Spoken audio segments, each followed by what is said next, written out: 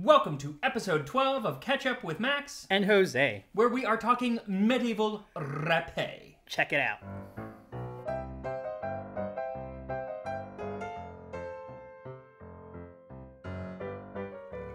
So today we are back in the chair, and I've got myself I found a gin. It's called Rose Gin. It is Rose Gin from Glendalough, which is like one of my favorite places in the world. It's a place in Ireland. Visited a couple years ago. It's the most beautiful spot. If you ever have a chance, go there. I didn't know that they made gin, so that's what I got. Sounds lovely. It's not just gin, by the way. I put soda in there too. Maybe I'll go one day. Maybe you'll go one day. Maybe I'll go. Maybe I not. went without him. All right. So for episode 12, today we are discussing rapé. What is rapé? Rapé is... Or rapey. Rapey. The thing is, it has multiple spellings. Let's go with Some are rapé. more appropriate than others. Yeah, let's go with the first one then. R-A-P-E with a Accent. Igu. And it's basically fig and wine, and I think there's some currants in there, or raisins maybe. It was raisins. They're kind of like mixed up and mashed into like a spread. It was actually really, really good. It's just like a jam, but like a drier jam. Yeah. So, in this one you mentioned powder of pepper and other good powder. Oh, that's right. Have you come across that anymore since this All the one? time. Really? Yeah. A lot of medieval recipes call for good powders, and then there are like specific powders that aren't that specific, like powder douce. What is powder douce? It means sweet powder. Or powder 4, strong powder, and it's actually like a mixture of different spices, and they're not consistent throughout history. So it's just baker's choice? Kind of, yeah. Interesting. And then sandalwood came back on this one. I know we kind of touched upon it. Sandalwood is back, yeah. But food grade sandalwood. Food grade, don't use the makeup kind. One of the more interesting facts that came out of this one was that scholars thought that potentially the Garden of Eden, instead of an apple, it was a fig. A fig. I mean, it's the Garden of Eden, so it's... But yes, they think that in early versions of the story that the fruit they were talking about was a fig. There are also some who say that it was persimmon. In fact, like nobody actually thinks that it was an apple that they were talking about because apples were not available in the area. Yeah. You need to do like an apple episode at some point. I know. Just because I have a apple Pokemon that I want you to use. I think honestly, I was thinking about this today. I need to start doing some more full episodes on specific ingredients, like the history of a specific ingredient. Yes. I just have so much. I know it's a little broader, but it's fun. But then it also gives me the option of like choosing multiple stories, different geographies, and a recipe from like, because I have a lot of recipes that I'm like, but this doesn't really have a story behind it, or there's nothing interesting, but doing just an ingredient, like the one that I'm researching today, which yesterday I about had a breakdown because I just it's not coming. Can you say what it is, or? Yeah, so I'm doing an episode on, it's a duck recipe from one of my favorite foods, from the mid 1700s, French, and it was served at the wedding of the Marquis de Lafayette, because a friend of mine wrote a book about, which mentions the wedding.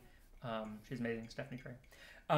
But I was going to do the episode on the Marquis, and it just wasn't really clicking. Because there wasn't enough like food stuff, and he's really interesting, but it would have been like an hour-long episode. He's so fascinating. He's like the Forrest Gump of history. We always complain that the videos are getting too long. I know.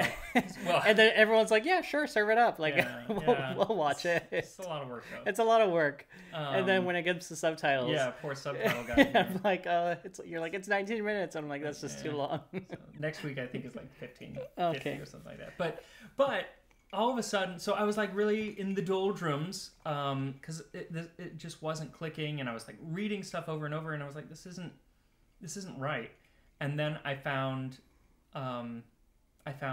something that the episode's going to be on, and it's not Lafayette, but it still ties in. Anyway, the reason that I brought that up was because one of the options I had thought about doing was the history of duck as an ingredient. It's not going to end up being what it is, but all right. Well, we'll find out in a few weeks. Yeah. All right. So in this episode, I'd like to make fun of you because you included a really terrible joke. Really brilliant joke. Yeah. Only a few people know, but people commented on it, and it was the Asia Minor and Asia Major jokes. A little musical humor there. There is evidence of the Ficus carica, or common edible fig, being cultivated in northern Asia Minor. Well, that was weird. Every time I said Asia Minor, I played a minor chord. And then when I said Asia Major, which isn't actually a thing, I played, it's just Asia. I don't even know. Played a major chord. I thought it was hilarious. All right. Well, people noticed.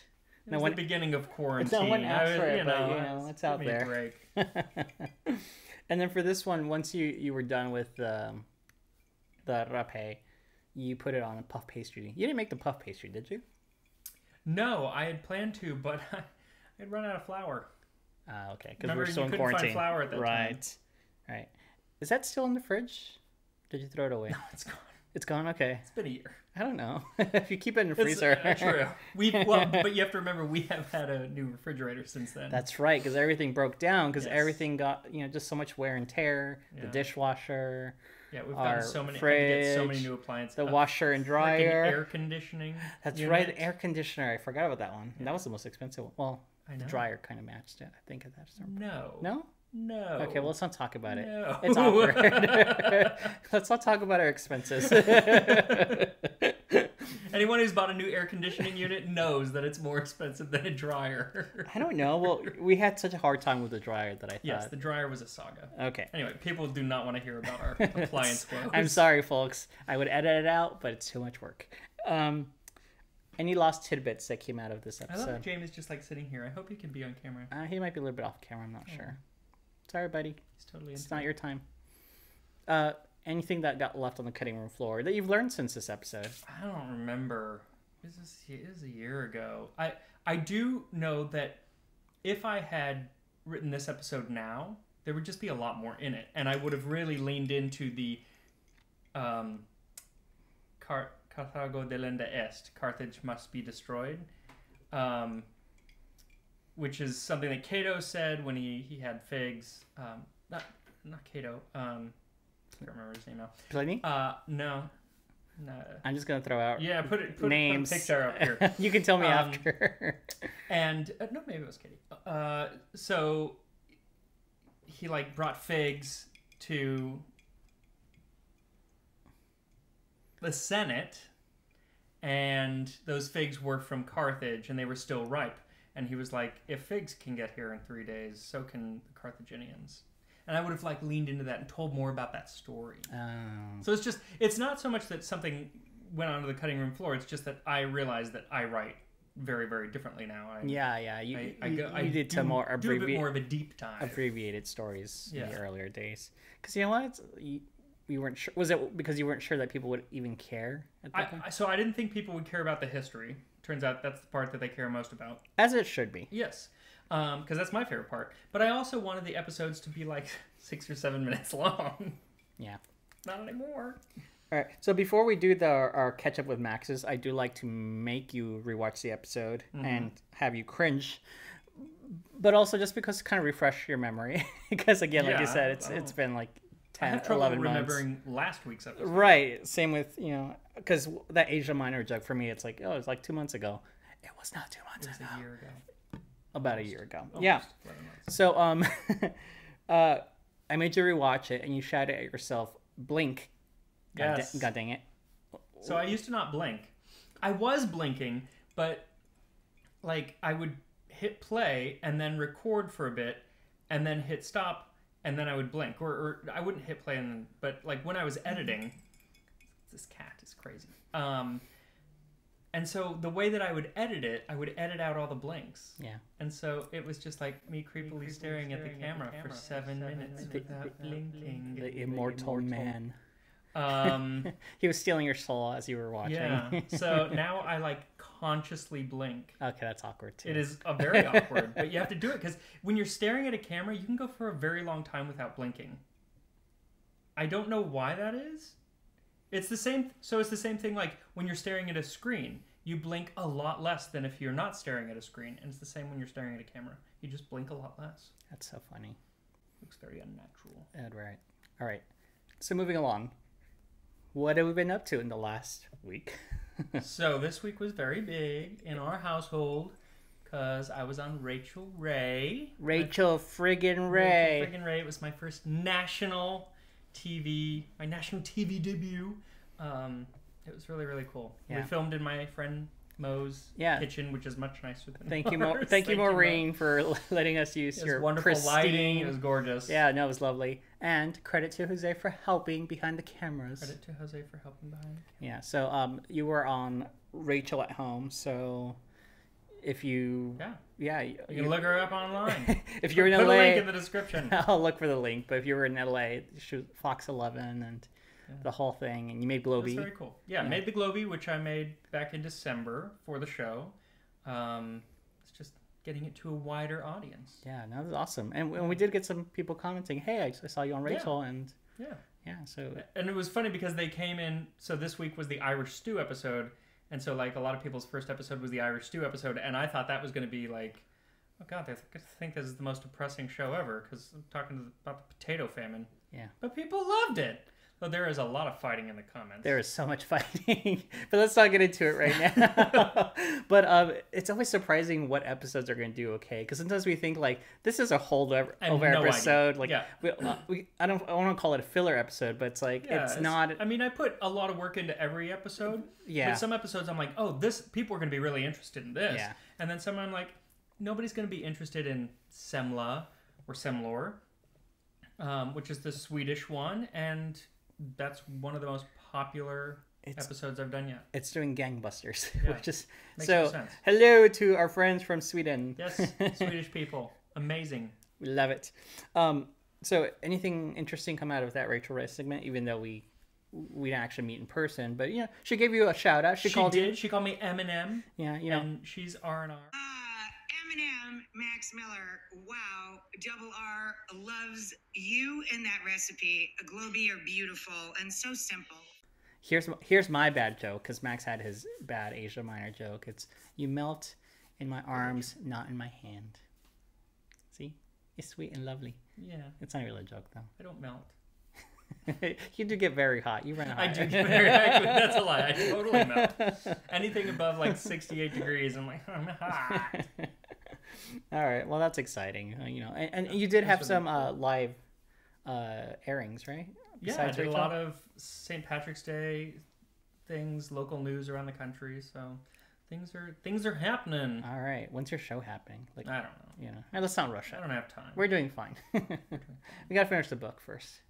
Yes, don't talk about it. Oh, I'm sorry. I'm stressing you out. Here, drink. So much work drink, to do. Drink. I'm so sorry. All right. So let's go back to the rapé video. There were some user comments I want to touch upon.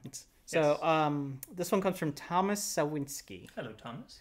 When you mentioned that figs travel well, it made me think about what would be considered traveler's food back then. I'm surprised I haven't done an episode on that. I mean, honestly, it hasn't really changed. It's like cheese, dried food, dried meats, salted meats. But I mean, I also imagine it must be different per culture and geography and all that. Like, kind of, but no. Really? I mean, it's cheese, dried meat, salted meat, and dried fruit, and and then dry bread, like bread that doesn't have a lot of stuff in it, buddy. I'm just thinking like hardtack, but I mean similar to hardtack, yeah. All right, next user comment. Obviously different cultures are going to have like variations in that, but in Asian cultures it's going to be dried rice instead of dried bread. But interesting. All right, next comment comes from Melissa. I can't believe you left out the time when Jesus killed a fig tree just because it didn't have fruit on it. Why didn't you touch on it? I don't know. Because I was trying to keep the episode short. Today I would have. Totally. It's one of my favorite random stories in the Bible where he curses the fig tree. Jesus hates figs. Yes. It's so weird. Yeah, you're right. I know that, and I've read lots of stuff on like what it's supposed to mean and stuff, but when you read it, like no matter the translation, it just comes across as a weird story and like totally out of place. Yeah. That, and even weirder is the story of the pigs when he killed all the pigs. Oh, I haven't really read the Bible. Yeah, I know Noah's Ark, and that's about it. He takes demon spirits and puts them into pigs and drives them off a cliff. Anyway. Is there a children's book version with pictures I can have? That's the version that I read as a kid, and it had that story. That's the one that my grandma I need gave to me. find that. Yeah. That's scary. Yeah, it was. Okay, so next comment comes from Zuthal Zarnes. They say, Seth's shaggy quarantine hair, quote unquote, while still having his hair more organized than I probably ever have in my life. Yes. It was shaggy for me, because I keep my hair, especially, I was coming out for like working at Disney. My hair was always immaculate. I got it cut all the time. You do get your hair cut a lot. I don't now. It's more often than I do. Got it done. But I've been cutting my own hair with like rusty scissors upstairs in the bathroom. I know. I think the last time I cut my hair was like a year ago, plus probably a year and like 4 months at least. Yep. Yeah, it's pretty sad, but I wear a hat mostly anyway. So but it was shaggy for me. Yeah, it was shaggy for you, and you also had like the beginnings of a beard, now you have a beard, and people have opinions on your beard, and we have opinions. It's gonna stick around for a little while, but once we get married, it's gone. Actually, once I lose another 10 pounds, it's gone. Yeah, I wish I could grow a beard to hide my second chin. Oh well. Anyway, moving along. I want to discuss Marvel. Like Marvel movies specifically, just because I've been very ingrained. This is his life. This is about me now. This is my show, and now it's my time. Yes. Let's catch up with Jose. This is the Jose portion. Been working a lot. Sorry, on people. Division. This is when you can sign off, and no.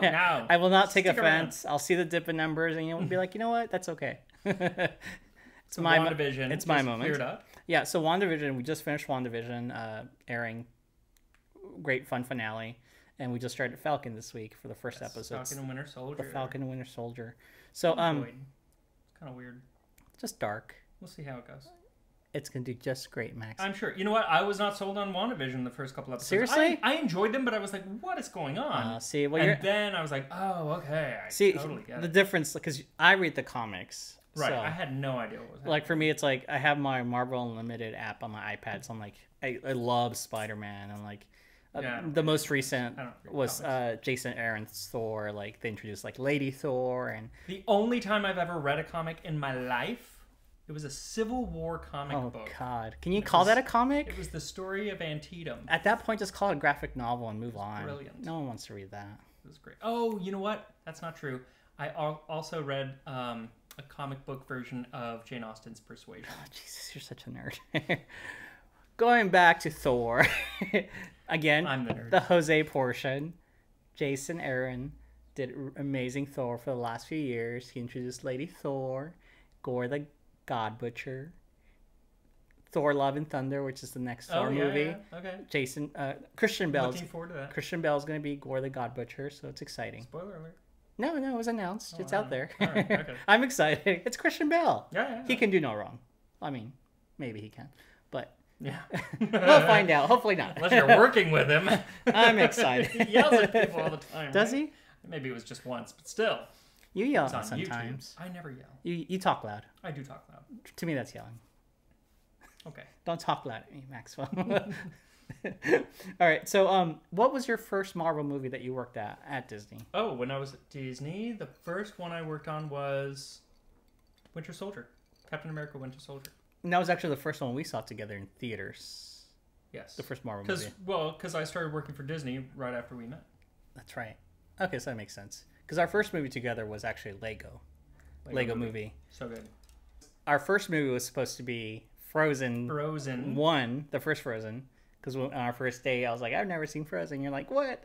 You've never It had just come out, by the way. Except it hadn't. Apparently been months, but, right, enough time. Months. Yeah, I guess it had been like 3 I'm 4 sure. months. No, it was in theaters for a while because it was doing so well. But even so, it had been out for months. And at that point, when we tried to see it, it was no longer at any theaters in Santa Monica, which is where we were.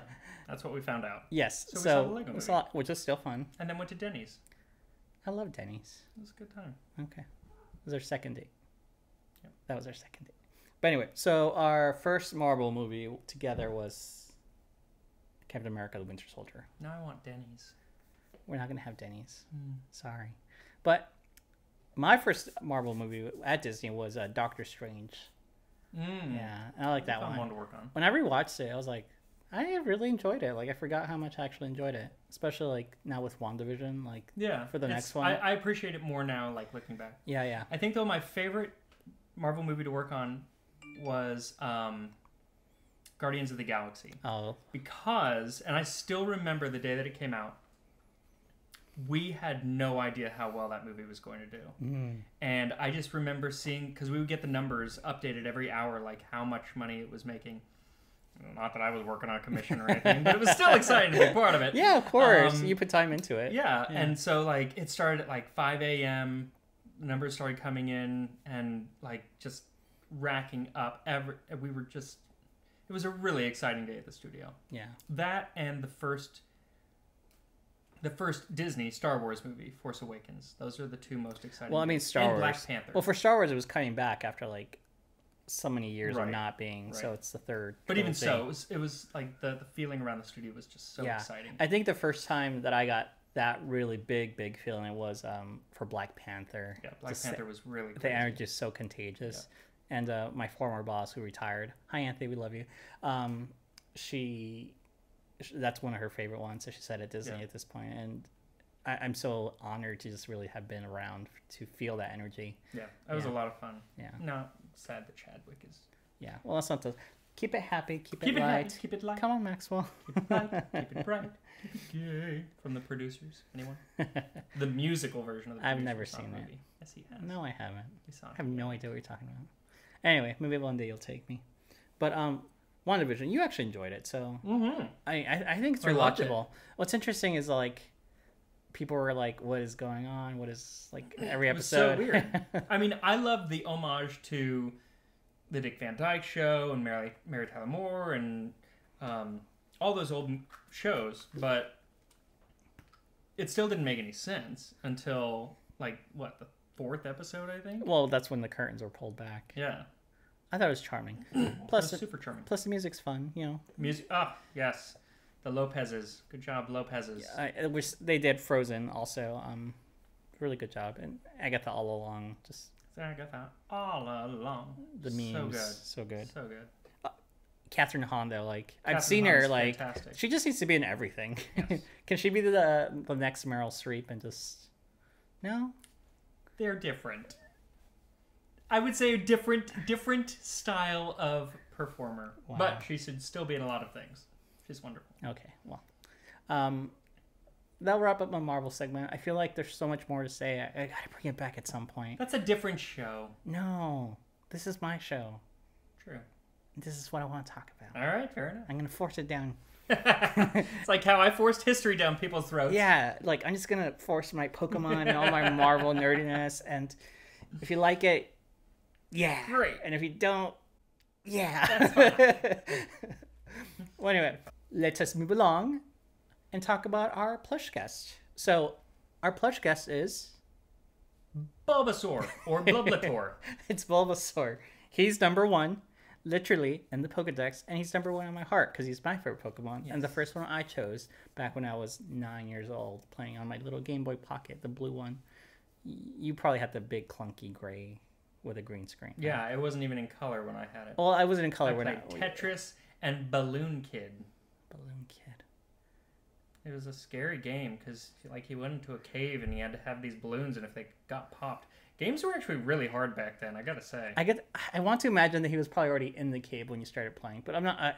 No, because you would have to like lower. You'd have to get rid of balloons to lower down to get into the cave, and then you'd have to get more balloons to go up. Oh, so hard. That sounds stressful. It was really stressful. Yeah. Well, this is why you can't play Overcooked. No, I can't play. You were traumatized. Turn-based only, please. Thank you. They're not boring. They're fun too, but anyway. So Bulbasaur, he's my favorite. He's number one, and I think. Again, the Pokemon group is kind of not really there, but kind of there. And I think in my head... He's one of the first Pokemon, right? I mean, I think at this point it's like the third or fourth one. But in my head, his bulb is like a fig. Even though it might not be the right color. Maybe I've never seen... We weren't really trying to like, tie... Yeah, no. Have you never seen a fig? They're bulbous, aren't they? Yes. I guess. All right, sure. That's a stretch. That's a stretch. You make me look dumb. I feel dumb now. No, you're not dumb, but it's like... Because we weren't doing anything on purpose then. It just like happenstance. Yeah. Just this channel, just blowing up. Just like this channel. Well, not my channel. Stumbled into it. Well, no, like Tasting History. Well, Stumbled into it. We got to clarify that Tasting History was set up right before quarantine happened. Yes. So because I remember you came home one day, because we had talked about it, that you want to do this channel, and I was like, like, just okay, but just kind of temper your expectations that YouTubers do this for years. Yes. And Yes. we already talked about it. Yes. Yes. I only bring it up again because you brought it up and like to throw it in my face. I do. So I got to clear the air. I do enjoy doing I got to clear the air because I do that. You don't do this to me. But one day you came home with all these like lights and camera, and I was like, this isn't cheap equipment. No, like it was not. Like if you had done that I wouldn't have done it. Yeah, if you had been furloughed, you would not have done that. I wouldn't if have you had started not Tasting just History. a few weeks prior had bought this expensive equipment that you were going to film with. So it started at the perfect time. If it had been 1 month later, I wouldn't have started it. Yes. Because I was freaked out about money. And thankfully you did, because thankfully we did. You are at 600,000 subscribers plus. 621, I think. I don't remember. I don't know. Boom. Yes. And before we sign off, Maxwell, what's your favorite Pokemon? Gosh, it varies. But Blastoise is one of my favorites. I don't have them anymore. Blastoise.